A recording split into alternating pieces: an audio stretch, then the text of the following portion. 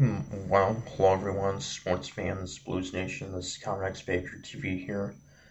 Once again, so time for another prediction video, as it's this Monday night.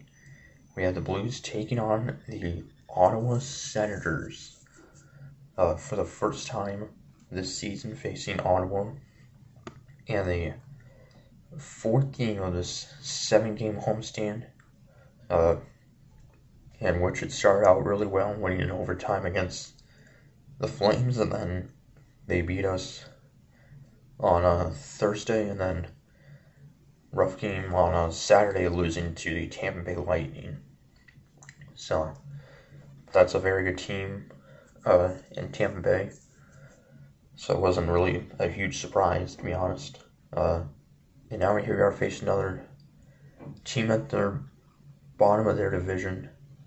Second to last place, actually, in the Atlantic are the Senators. And now trying to get back on track, as we are just about a little more than halfway through the season. We're coming up to the All-Star game, which is only like 2 weeks away, I think. Yeah, until the All-Star game. Of course, Vladimir Tarasenko is an All-Star, though may not even be able to play in it because of his injury. But still, so if we want to make the playoffs, we really have to start winning games.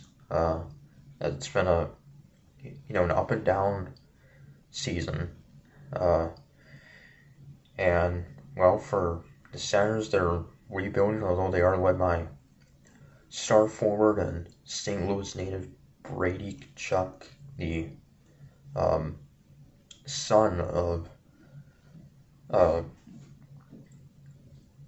longtime Blues forward Keith Tkachuk, and his brother also is Florida Panthers all-star forward Matthew Tkachuk.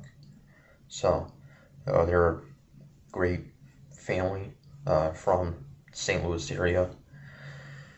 And they're also in the offseason acquired star Blackhawks all-star forward Alex DeBrincat, who has had a 40-goal season in his career. And that he's not having nearly as great of a season this year.